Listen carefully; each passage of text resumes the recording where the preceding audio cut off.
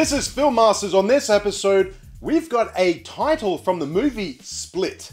Down below in the description area is a downloadable link, so you can download the title and make some alterations, putting your own details in there and make up your own Split title sequence from the movie.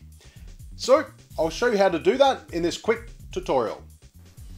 So once you've downloaded the download pack, the Split title, simply go into Project File, open it up, double select the Split title tutorial, and what will happen is it will automatically open up in After Effects.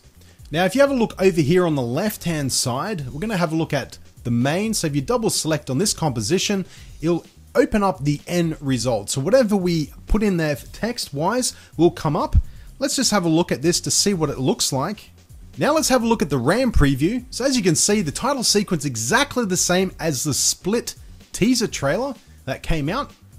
So using text and mask tools and a bit of animation, I was able to put together this tutorial pack using no plugins. Now to change the text is very simple. Just come up to here, number 2, change text here, double select that, come down to the text and double select Split and write whatever you want in there. So if I want to write my name, Mike, for example, and go back to the main composition.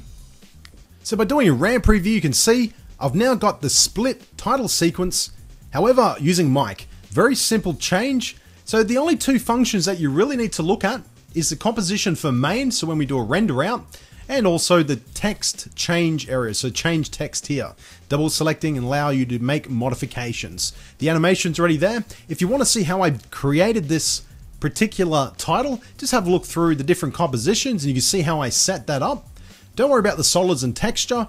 Unless you want to change the texture, obviously you can put other bits in there if you'd like to make it a customization of your own. Now, it's quite simple to render it out. All we need to do is simply go up to File, Export, and go to Add to Render Queue. Now once I've done that, now all I need to do is go to Output Module and select Lossless. Come up here and drop the format down to H.264. I've got no audio in there, so I'm not going to select audio. I'm going to come up to Format Options, and I'm going to make some modifications here. So I'm going to make the target bitrate 20, and maximum bitrate, I'm going to make that 25. So that'll give a nice, crisp render. Select OK again. Find the location of where you want to save it. I'm just going to call this Mike and select Save. And now all we need to do is render.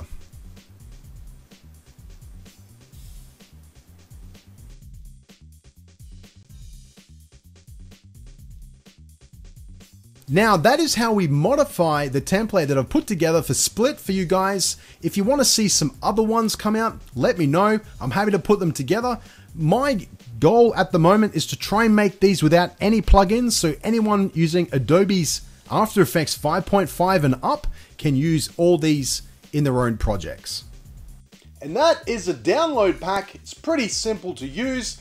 Obviously, you can put your own details in there, use it for whatever projects you're working on. Make sure that you give me a little bit of a shout out if you do, so we can sort of get more traffic coming to our channel. If you liked the video, make sure you put a like in there. Now, if you want to become Film Master Subby, it's pretty simple. All you have to do is subscribe to the channel. You can like us on Facebook and or on Twitter. And until next time, don't just film it, master it.